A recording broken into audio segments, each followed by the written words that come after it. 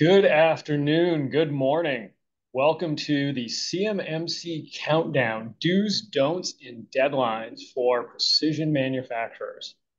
So this is going to be an exciting session. I know we've got a whole bunch of people joining. So we're watching the numbers tick up here, and we will get started in just a moment.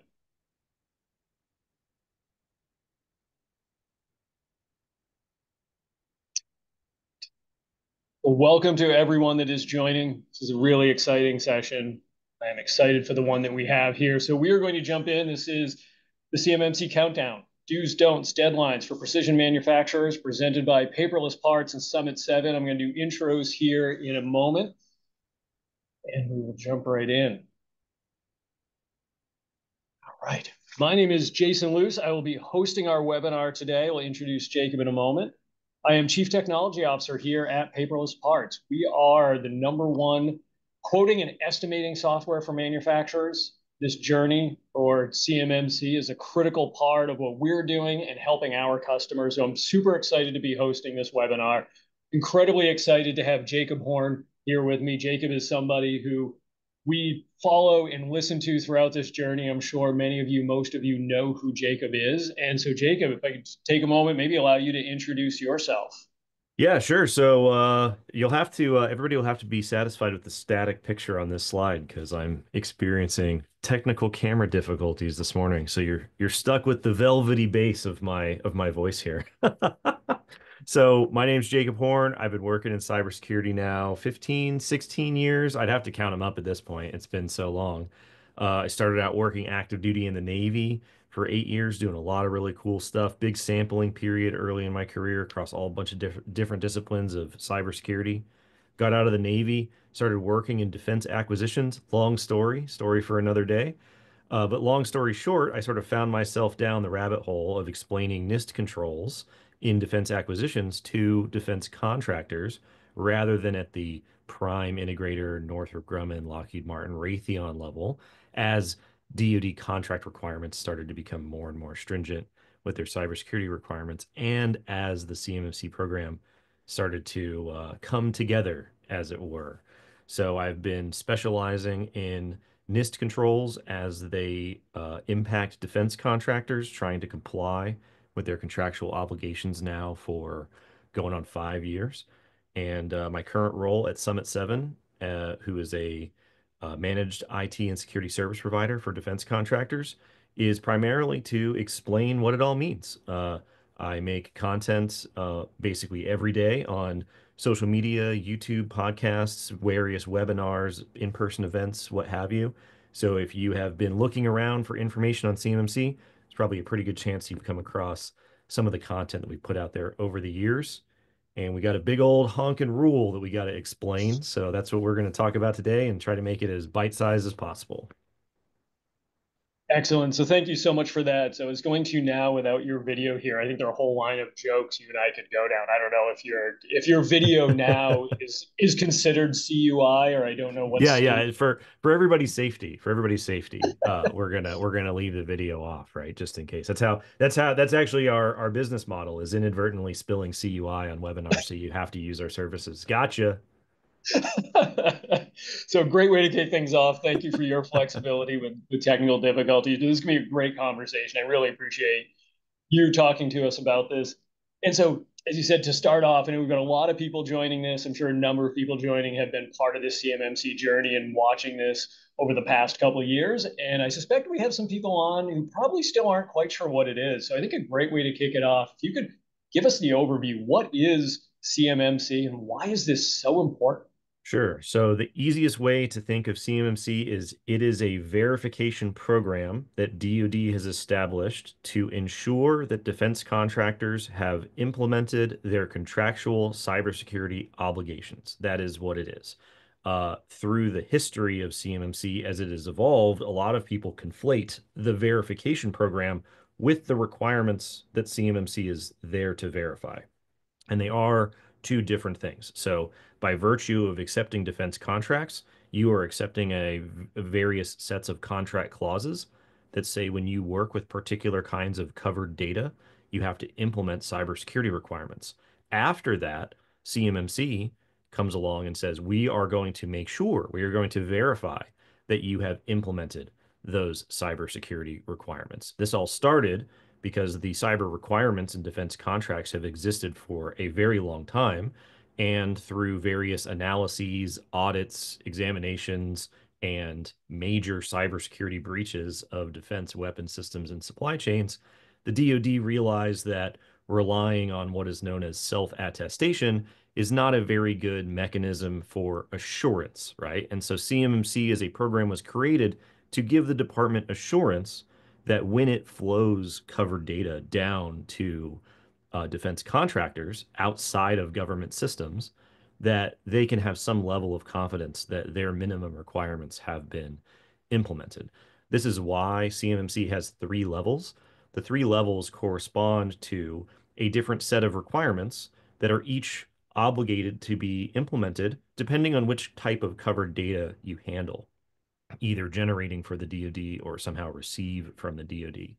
So if you handle something called federal contract information, which by definition every federal contractor handles, then you have to implement the requirements that are in a federal contract clause, FAR 52-204-21. And these are 15 requirements. They've been around since 2016. It's not a DoD specific thing. These are the minimum requirements for all contractors. And so that's CMMC level one, right? You are a defense contractor. You've agreed to implement these 15 controls. CMMC level one says, please let us have some assurance that you've implemented those controls.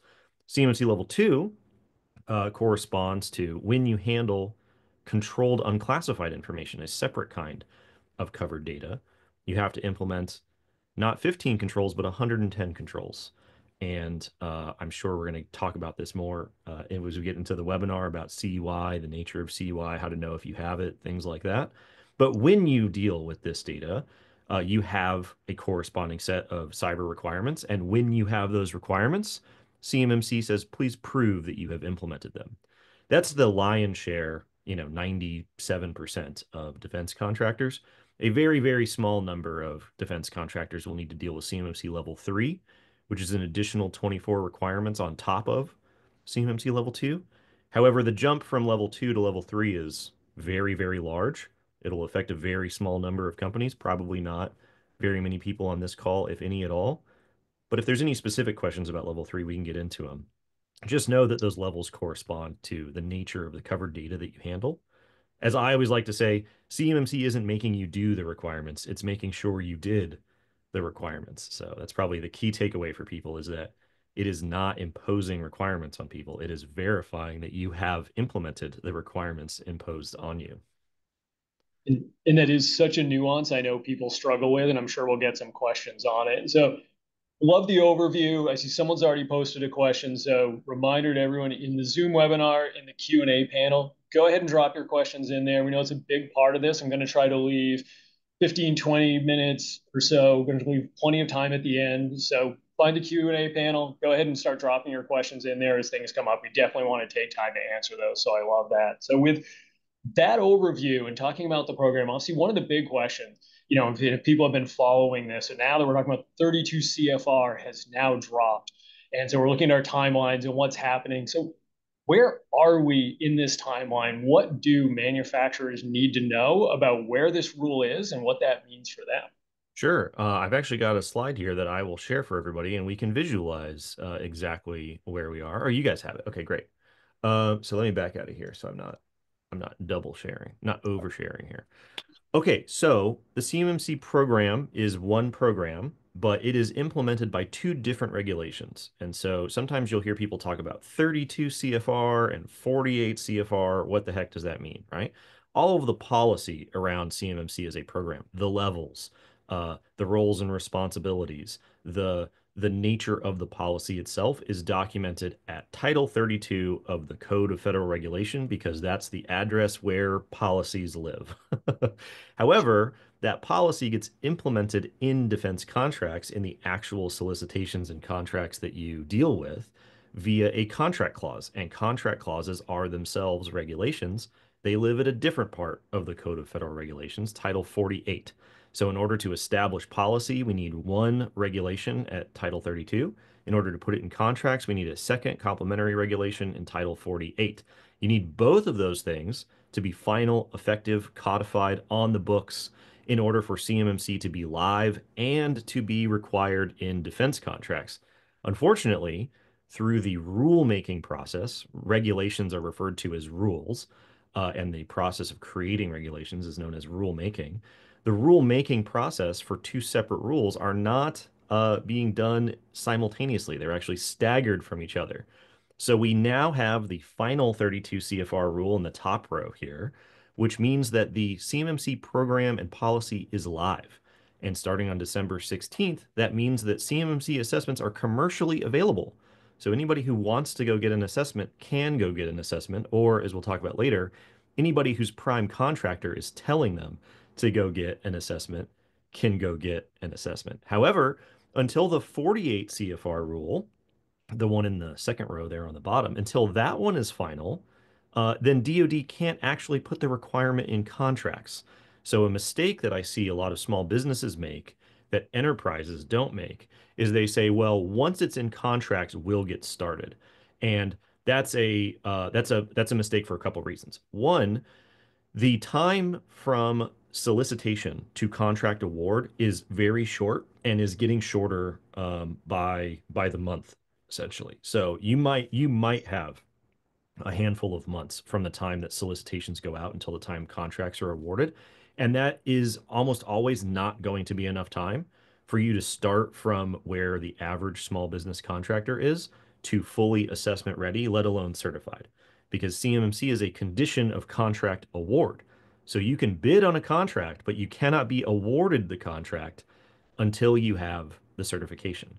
So you can't wait until it is in solicitations to begin. You necessarily have to start before that.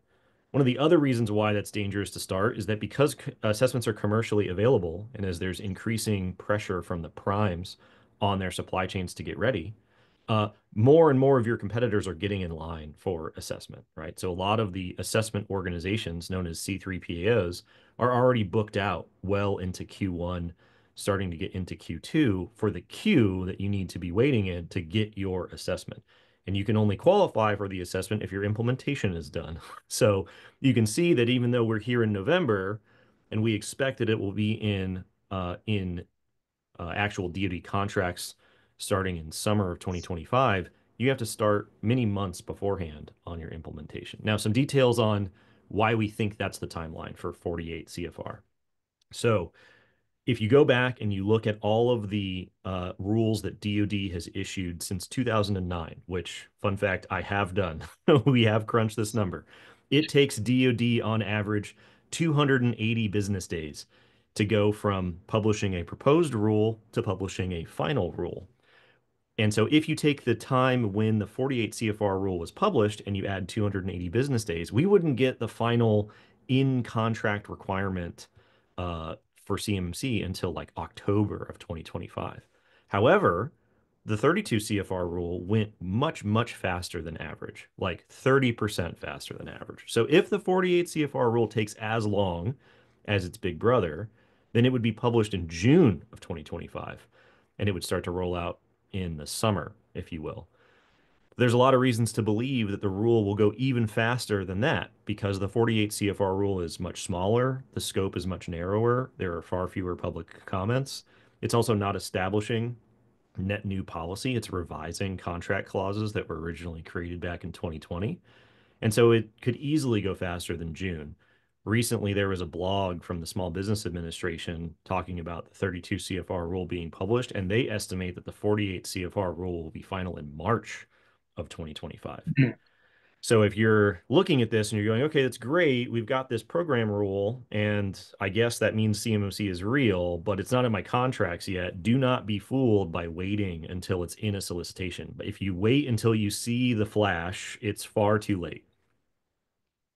And I think that is the key thing to hit on there. And people are looking at this timeline and I think seeing market rollout and seeing phased rollout. So just to hammer the point home, most of paperless parts customers and the ones that I'm talking to a lot, they are tier two, tier three in the supply chain, not necessarily contracting directly with DoD. So to make sure everyone heard it, When do you think they are likely to start seeing the requirements showing up in contracts with their buyers? Yeah, so with the primes, it's already happening. So we were just at a General Atomics supplier event day the other day, and I'll find the exact quote for you, but it was something along the lines of if you are not compliant, then we can't work with you. Let me make sure I have the right quote here. I don't know if we have it on the slide or not. I Do do. do do do do. I can pull this up. But there was also an Okay. interview with the Leidos CISO, as well as some of the other major primes, and they're basically Yeah. all saying the same thing: is that CMMC is not a requirement to bid on a contract, but that doesn't mean when you're bidding on the contract. It means when your customer is bidding on the contract. And if they're going to bid on the contract and have a list of their suppliers, they need to know that you are ready to go by the time they're awarded the contract. So if the further down the supply chain you are, necessarily the earlier you have to be ready to go. Because if it takes 12 to 15 months for you to go from zero to certified, right? The prime can't tell you, oh, we need to send you CUI and we can wait a year. Ah, yeah, here we go. Yeah, if a Yeah. So supplier here's isn't this. going to be certified for 12 to 15 months, we won't be able to use them. They won't be part of the bid process because we run the risk of not winning that award if they can't be certified at the time the award is given. So you can't wait until the solicitation comes out. And if you're on the other side of a prime, you might not even know what they're going to be bidding on, right?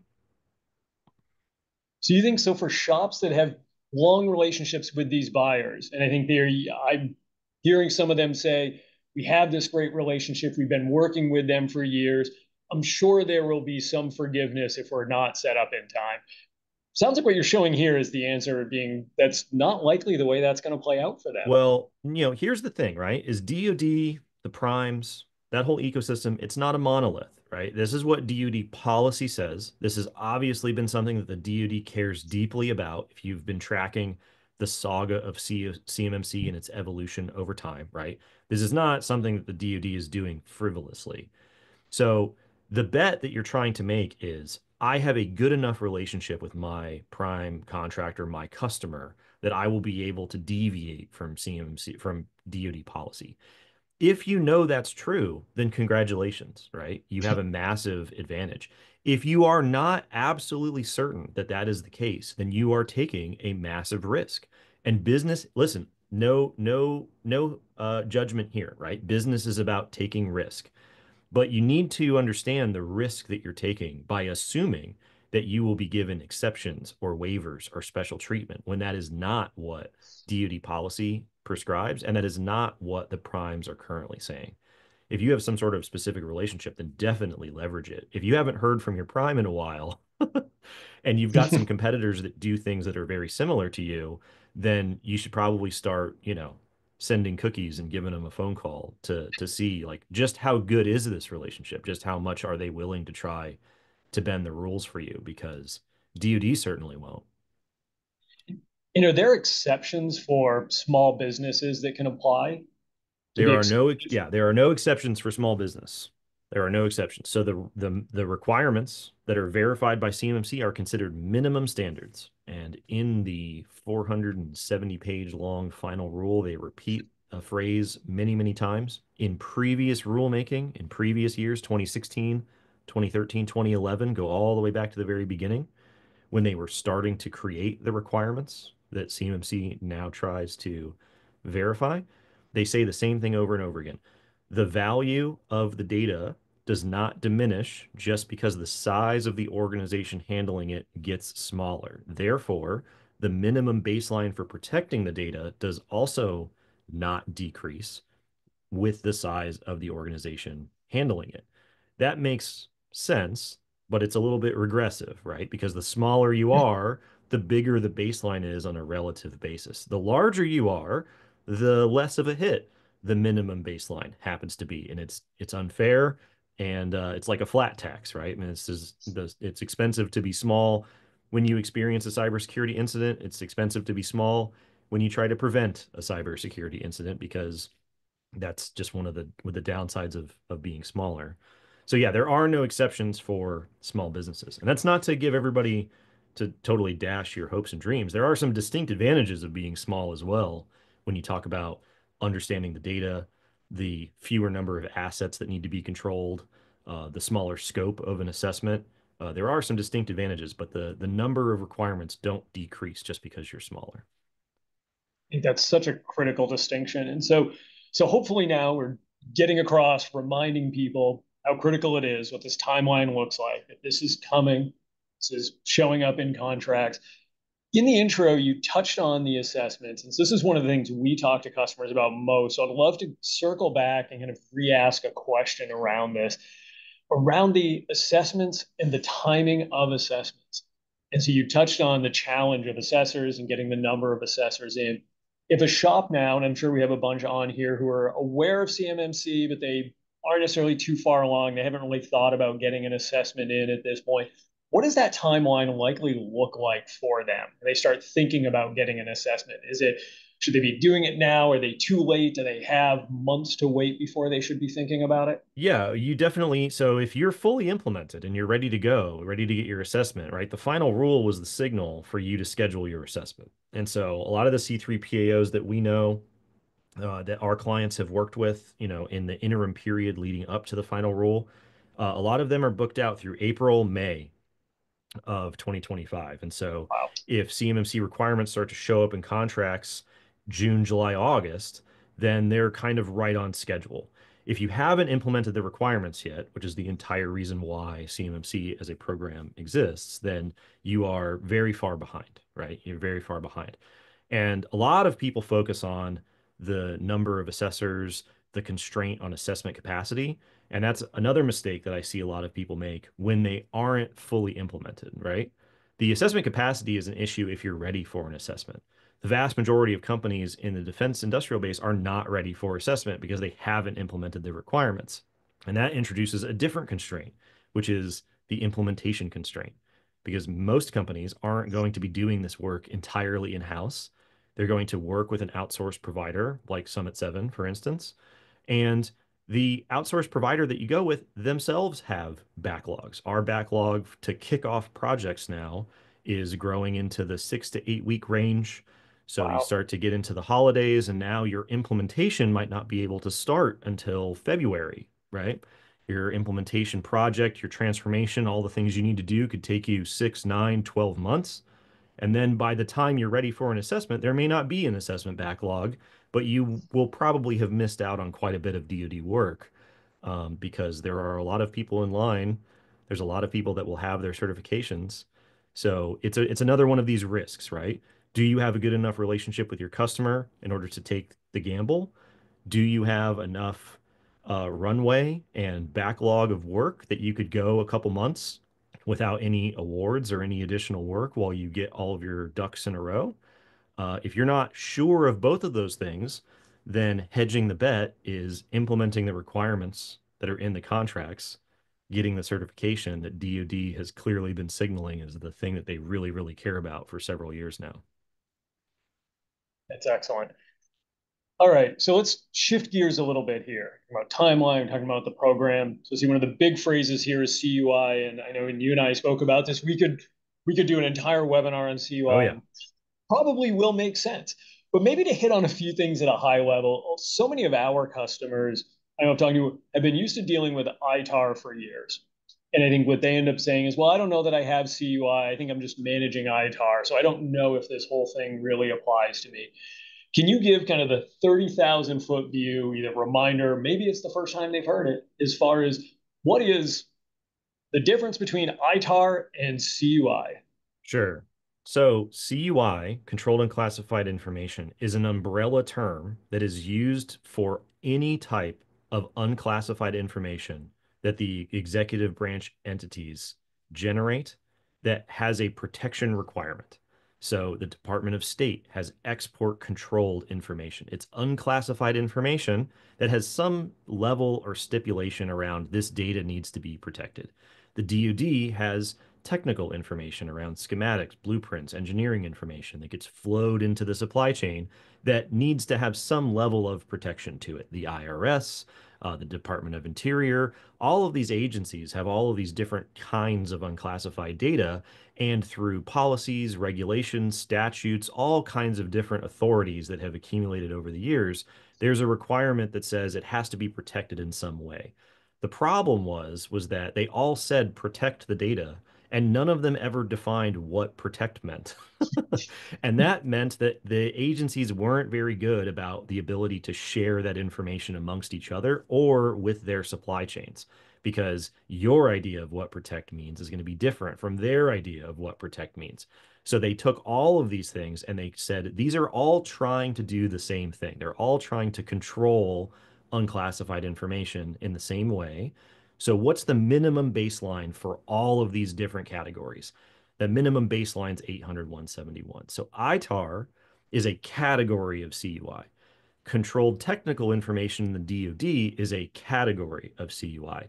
Tax information for the IRS is a category of CUI. Asylum and asylee information for the Department of State or for DHS is a category of CUI. It's not classified, but it's not uh, able to just be out on the internet, no holds barred whatsoever.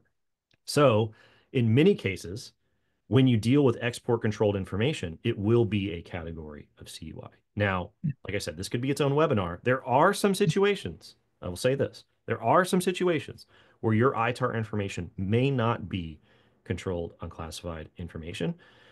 We'll send some links out, I think, for everybody who was able to attend the webinar or people who maybe missed it afterwards. We've got a ton of videos, a ton of content on how to go way down the rabbit hole and dissect the individual authorities for whatever data type you're dealing with in order to identify, is this CUI or not?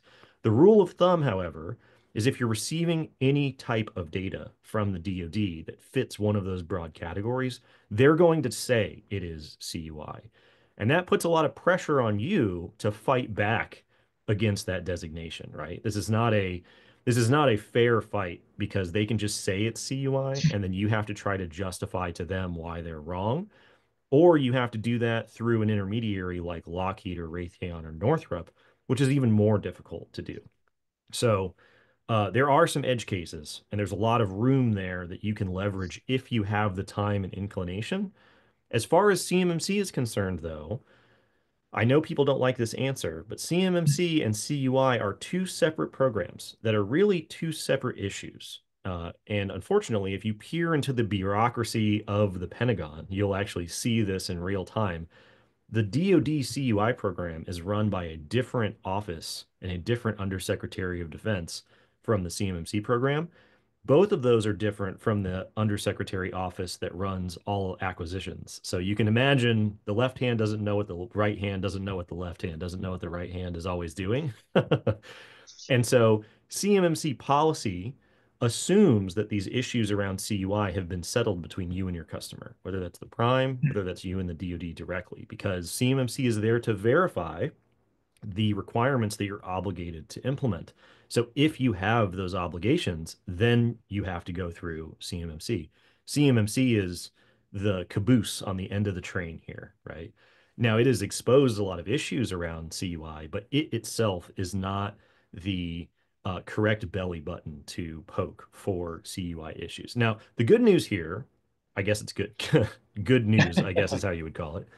Some semblance of good news here is that this issue around CUI will become more clear for a couple reasons. One, when CMMC starts showing up in contracts, the CMMC status, the CMMC level that you have to achieve will indicate to you that you will be interacting with controlled data, Mhm. right?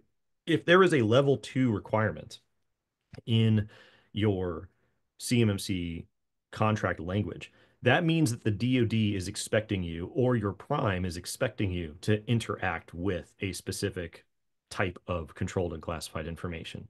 Now, it might not be right away. They might not know exactly when that's going to happen, but someone has made the decision that you will be working with CUI.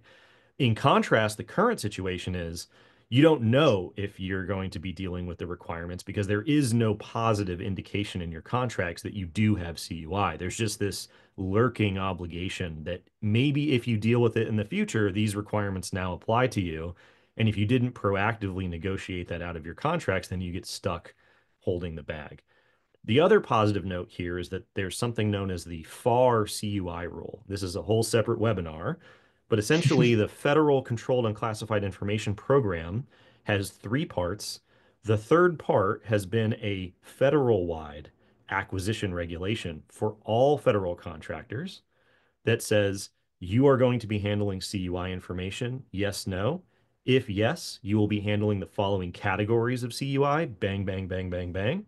And that will be in all federal contracts, including DoD contracts. Now, this was supposed to happen back in 2016. We are just now expecting that rule to be published literally any day. I was actually hoping it would be published prior to this webinar. It should be published any day, almost certainly before Thanksgiving. That will help to clarify whether people are dealing with CUI. But just to maybe wrap up on this point, as the DoD says in the CMMC rule many times, they don't know if or when a prime contractor might be sharing data with you when they award the contract to the prime, right? They don't necessarily know what the data flow is going to look like. That's a decision at the prime level. And a lot of times the primes don't know ahead of time whether they're going to be sending you CUI or not.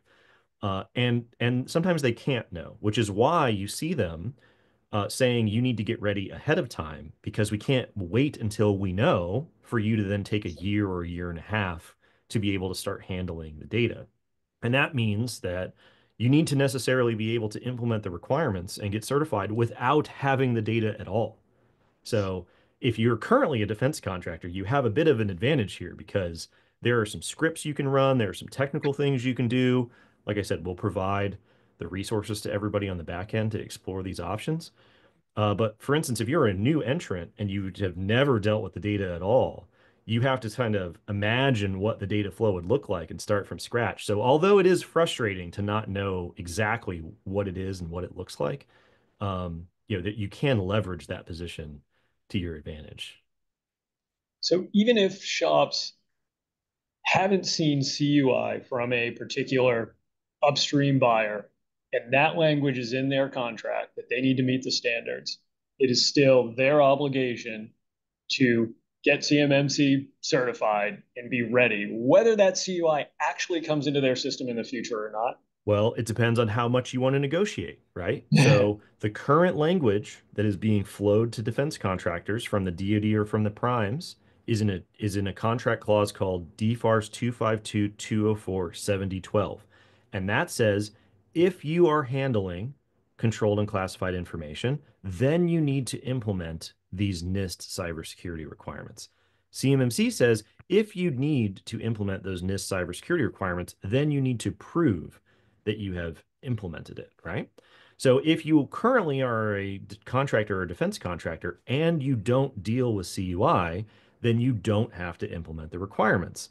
The problem is that by virtue of accepting the contract clause, and I'm not an attorney, so I'll save your tomato throwing for a different webinar with Jason here, right? Uh, by virtue of accepting the contract clause language, right, you have inadvertently cornered yourself into a position where you have to negotiate the language out, right?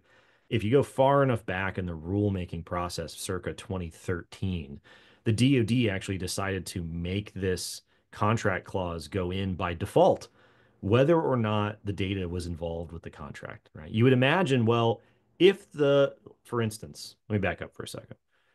The CMMC language is going to work where if you're going to be dealing with the data, then you need level 1. If you're going to be dealing with this type of data, then you need level 2.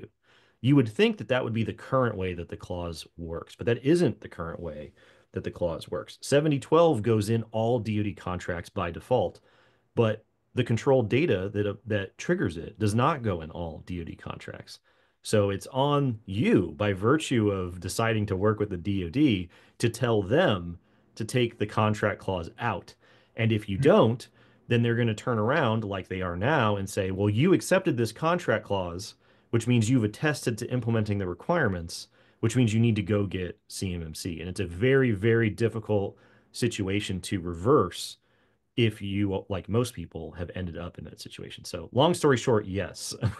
Even if you don't currently have the data, you're probably going to get forced into implementing the requirements because if for any reason your customer needs to send it to you in the future, they need to know ahead of time that you can protect it. Right. So we are, as Paperless Parts, in this program, we are a cloud service provider. So I know, again, we've done webinars on this. This is a whole webinar by itself. But what are the main things when you're talking to shops? One, two, three things they need to look for out of their CSPs. What do they need to be asking Yeah, their CSPs as they're prepping to go down or are going down their CMMC sure. journey? So again, could be its own webinar, right? I'll Mhm. just say that when you're dealing with the DoD's data, you have different requirements depending on where that data goes. If you're going to put the DoD's data in the cloud, you have a different set of requirements that you need to make sure are used to protect that data than when it's in your network, in your organization, right?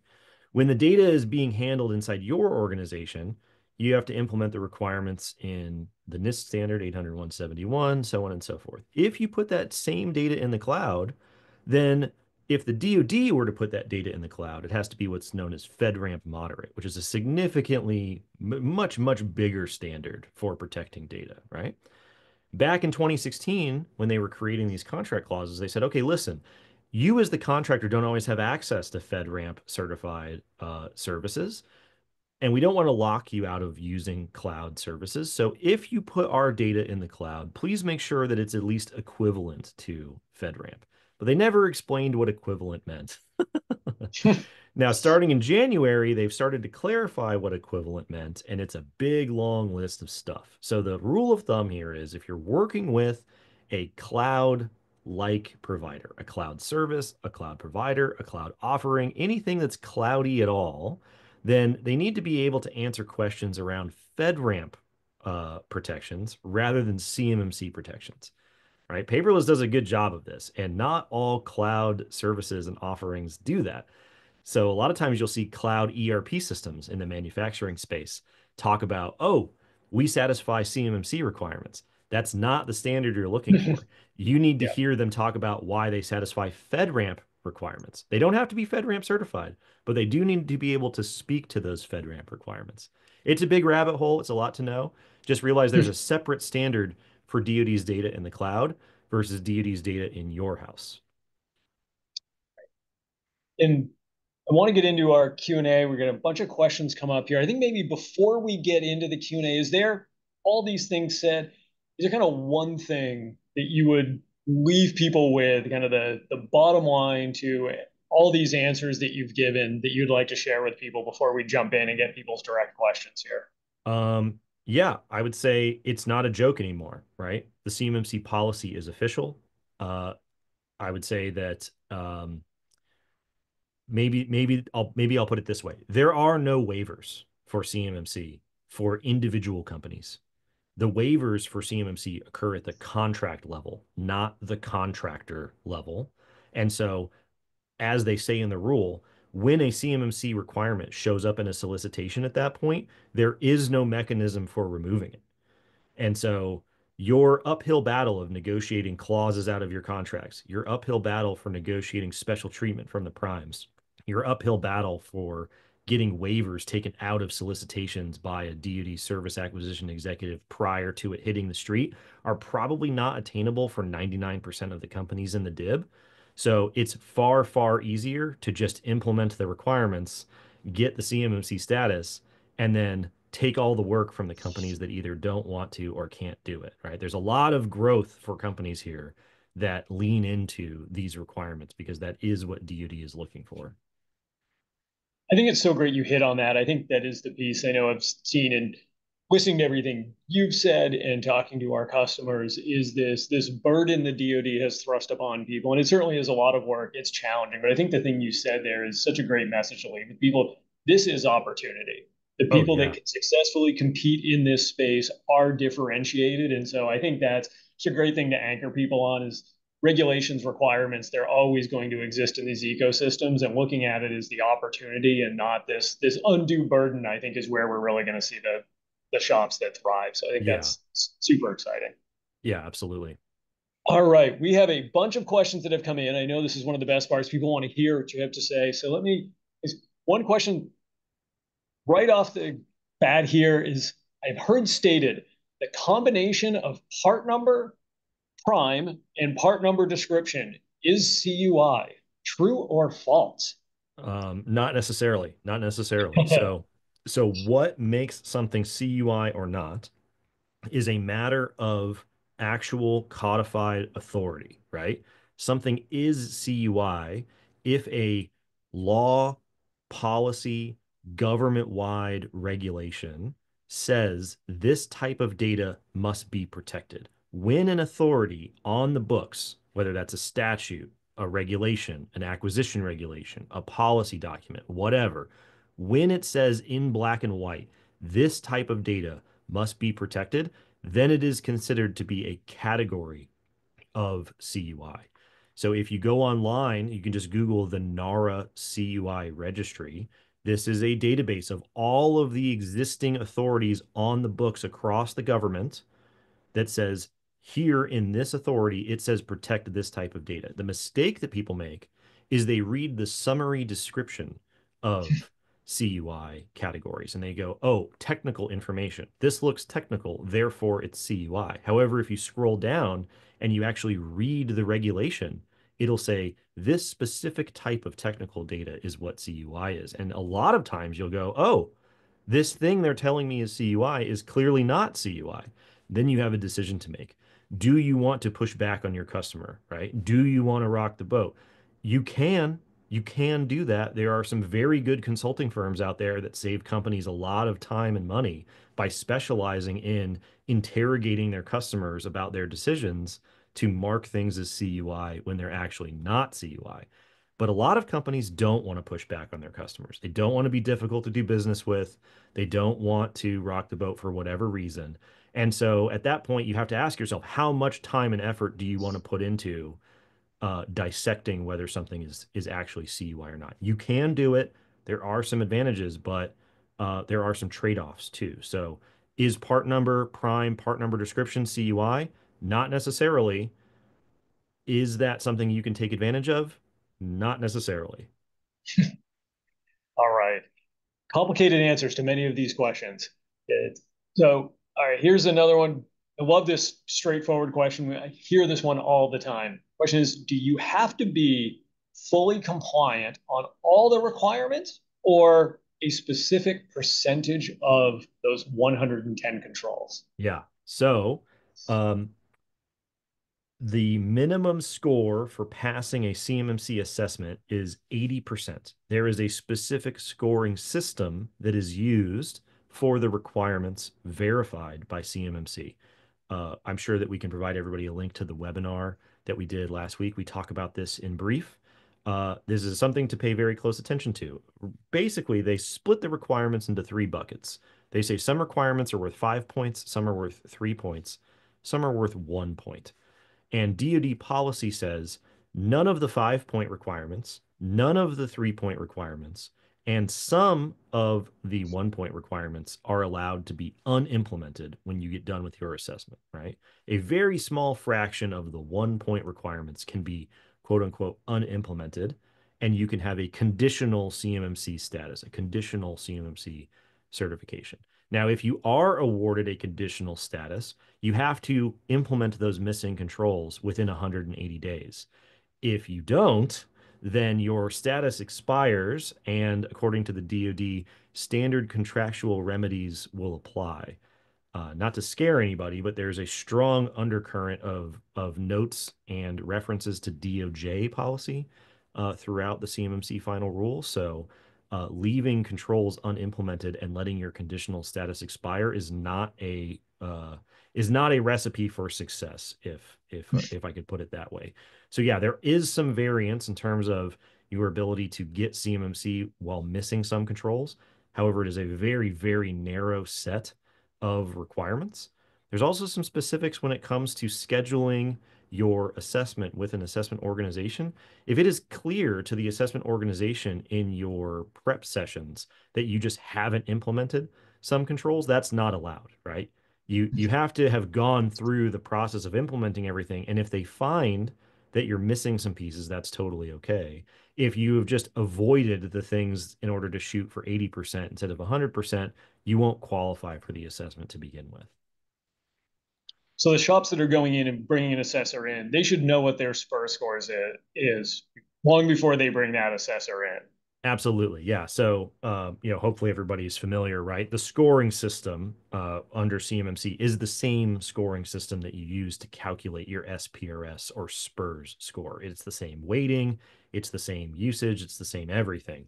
And so, if you've been implementing your requirements and you've been attesting to the government by uploading your score in SPRS that we have 100 or 105 or 110, then the DoD goes, okay, sweet, everybody's ready to go. This is actually one of the arguments that DoD has waiting for everybody is when people say, well, we need more time to implement the requirements, they're going to turn around and go, well, we've got this database of all these SPRS scores, and pretty much everybody in this database says they have 100 or better.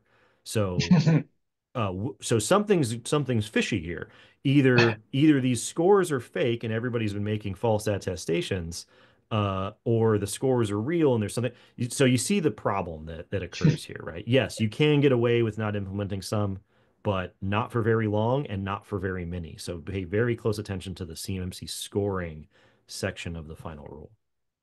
That's great. And thanks for that question, Andy. And here's another one. And Jacob, you are asked to prognosticate towards the future a lot. So I think we have a great question of what if in the future. And so the nature of the question comes down just going through an election cycle and looking at change of administration. It's the essence of the question is what do we know about the way the DoD operates that tells us if a change in administration in the White House will have any impact on what is coming for the CMMC program? Well, it is a perfectly reasonable question, and I understand why people ask it. I often think that people ask this question who maybe aren't aware of the origins of CMMC, right? The CMMC program was triggered by events that occurred during the Obama administration. The regulation was kicked off in the rulemaking process under the Trump administration. It was sustained through a change in administration to the Biden administration. And now Trump is going to come back in, and everyone thinks, oh, he's going to trash the regulation that he started that was triggered by events that were completely out of his control before he ever came into office, right? This is in light of the first Trump administration passing an executive order that said it basically created the least kind regulatory environment in the history of the executive branch, where they said if you're going to issue a regulation and go through rulemaking, that agency needs to revoke two other regulations. And CMMC still made it through that gauntlet, right? The cause and reasons for CMMC being a thing are not arbitrary, right? These are not things that were cooked up out of nowhere as some sort of bureaucratic waste, right? We are losing the war. DoD is paying contractors through overhead rates to implement requirements that are agreed to in their contract clauses. They have years and years and years of proof that that is not happening. And we have massively undermined the ability of the joint force to be lethal in a conflict with China as a result. It has the armed services committees in Congress extremely freaked out. It has the Pentagon extremely freaked out. It has anybody who's been paying attention to the various compromises over the years and the resulting lack of implementation of basic requirements in the DIB extremely freaked out. So I understand the sentiment around a new administration wanting to come in and slash bureaucratic waste. CMMC is not the same thing. That is not what is going on here. I have a video, and we'll provide the link to everybody, called The Fascinating History of CMMC. It literally is an hour covering everything in the lead up to CMMC from 2010 to 2020. And when you watch that video, I think people will understand. Um, if anything, Trump coming back into office will accelerate what's going on with CMMC because he's probably going to ask, what the hell's been going on for the last 4 years? Why isn't the rule out yet? I think that's amazing context, and I will recommend that video. I love that video, and it is just one of the many reasons why my teenage girls don't really ask me for advice on the videos that I watch and if that's things that they should watch. So, no knock on you, Jacob, but my family hasn't been quite as excited about some of the stuff that I watch in my free time, but I appreciate all the One context. other, yeah, I mean, yeah, it really, yeah, that video has been it's been great how much people have sustained interest in that video. One other quick note about change in administration. part of the reason why rulemaking takes so long. We all know that this has taken a long time. If you know anything about rulemaking, you know that it's taken a long time. If you read into the history of rulemaking, the situation that we're in now is actually referred to as the ossification of rulemaking, literally like turning it into bone, the glacial pace of rulemaking. And the reason why it takes so long is that after many, many decades and many different administrations on either side of the aisle, all of them have come into power and said, we need more transparency in rulemaking. We need less regulation. We need more efficient regulation. We need more fair regulation. And executive orders and legislation have come through and established all these various things that need to happen. And so now, when you hear, oh, the Department of Government Efficiency is going to work with OMB, the people in charge of rulemaking, to make it more efficient and transparent and less wasteful, it is exactly the same thing that all the other administrations have done. And all it has resulted in is rulemaking taking longer because you have to go through more estimates, more analysis, more checks, more concurrence, more this, more that. So, are they going to fundamentally upturn the main way that the government implements law and creates requirements on people? Probably not. Probably not. Nice. All right. We've got a whole bunch of questions in here and a number talking about CUI. So let me just hit one of these. It's so the question is this: it's saying, is this a risky assumption? Quote, all CUI will be PDF or discrete files. Then they're asking, how do you protect CUI if it becomes broadly defined as attributes beyond just a PDF print? Yeah, I mean, depending on the nature of how the data is flowing in your organization, it could be easy to isolate if it's distinct file types, right? If it's more nebulous, then you have to rely on a separate type of architecture to contain that data flow, right? So this is why some people turn to enclave solutions. This is why some people can deal with just strictly file sharing solutions.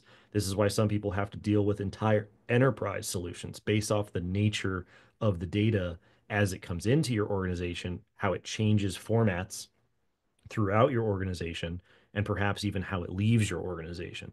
So it's unfortunately too complicated to answer. That's why I would encourage people to reach out to somebody who specializes in developing, designing, and maintaining compliant architectures to solve for this problem, because you might be able to get away with just a straight up file sharing solution.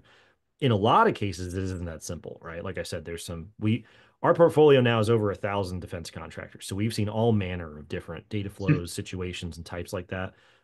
So, feel free to reach out. I hate giving people an it depends, but when it comes down to what type of architecture decision I should make, that's a decision that could cost you a lot of money if you make the wrong one. So I don't want to tell people you have to overscope your environment. That's definitely not what you necessarily have to do.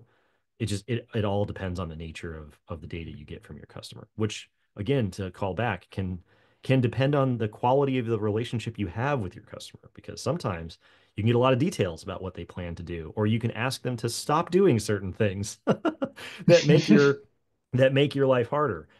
In many situations, people don't have that luxury, and you just kind of have to take it as it comes, which means you have to err on the side of caution with some of your decisions about your technical implementations. And this may be the last question we get to. This is one that really hits on something I've heard a lot, and shops are thinking about the cost it take to implement CMMC. They're concerned about the cost. So the specific question here is there funding available to help offset these costs of implementing CMMC? Well, I hate to split hairs. Let me do this before I split the hair. The short answer is not really. The hair splitting is that, remember, you aren't implementing CMMC. You are implementing your requirements in DFAR 7012, right? CMMC is an assessment to verify that you've done that. So a lot of times what happens, this is the reason why I opened the webinar with that distinction, is people will go, oh, the cost of implementing CMMC is $300,000, when the cost of hiring an organization to assess you might be $20,000 or $30,000. So it is untrue to say that the cost of CMMC is implementation. Now, that isn't very helpful for people who haven't implemented the requirements. The short answer is there isn't a lot of funding options out there at all.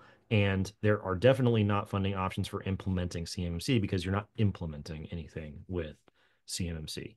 Now, there are some DoD services that provide marginal benefits here and there for certain controls and requirements that you might have, but there is no appropriation from Congress to help defense contractors implement their contractual requirements because it is a contract, because you are bidding on the contract. The way that that works is the rate that you provide in the bid is assumed that your overhead portion of that rate includes your cost of security. And that's why everybody's upside down now, because we've all been accepting the DoD's contract clauses without the appropriate overhead rates to account for the cost of security. Now, all of a sudden, they're coming by and saying, we know that people haven't implemented the requirements, so please go through this acceptance process. And people go, where am I going to get the money? And as far as the DoD is concerned, they go, well, we've already paid you the money because you were already on the contract. This is actually something I wish the DoD would talk about more. They used to talk about this circa 2020, where they would say, we want to pay you. We want to pay you to implement the requirements, but we can't because you've already taken the contract. So we technically already have, and we can't pay you twice. This is maybe a more philosophical question in the future, but the change from CMMC 1.0 to CMMC 2.0 was a huge mistake for everybody because by aligning CMMC to the old existing standards, we now no longer have the wiggle room for creative accounting to say, oh, we have new costs to include in our overhead rates. So you can now pay us for the new things. By sticking with the smaller, more aligned version of CMMC, we're now cornered into your existing rates are supposed to cover for cyber. So there are not a lot of options out there. People definitely have to get creative. Yeah. All right. So with that, I think it is time to land this plane, pun fully intended. What are the best ways for people to follow you and follow Summit 7? Yeah, absolutely. So I post on LinkedIn almost every day, various missives about CMMC, everything from memes to deep analysis of everything from policy to specific controls to the technologies involved with meeting those controls. We have an awesome YouTube channel. We do a podcast on all things CMMC that comes out every Thursday. We just had a new episode come out this morning. We also do a live Q&A stream every Friday at 1 p.m. Eastern. You can find that on YouTube. You can find that on LinkedIn. Any questions that you have, feel free to come to the live stream and we will answer them live on the air, as it were. You can find us at Summit Seven's website. We have an awesome blog with a ton of resources. And if you're really not sure where to start, if at the minimum we've sort of convinced you that you should start, we have a tool, a free tool on our website called the Pathfinder tool. It's just a series of a couple of simple questions. And based off of how you answer it, it spits out a roadmap for you should start here, and then you should do this, and then you should consider this. And after that, you should move on to this. Nice, simple roadmap for where to get started. Free on our website. Doesn't cost you anything. So a lot of resources out there, social media, YouTube, our website, our blog, our tools. And if anybody wants to, feel free to connect with me on LinkedIn. That's definitely the easiest way to get a hold of me personally. Jason, as you know, I'm on there all the time. So Yes, you are. And for paperless parts, you go to our website. We have white papers on there, keeping up with where we are, where CMMC is. Follow us on LinkedIn. We're posting as well. You can reach out to me directly. LinkedIn is a great way to do that. So on behalf of myself, Jason Luce, and Paperless Parts, I want to thank you, Jacob, for taking your time. Incredibly helpful. And thank you to everyone who has joined us today. thanks, everybody. All right. Thanks all.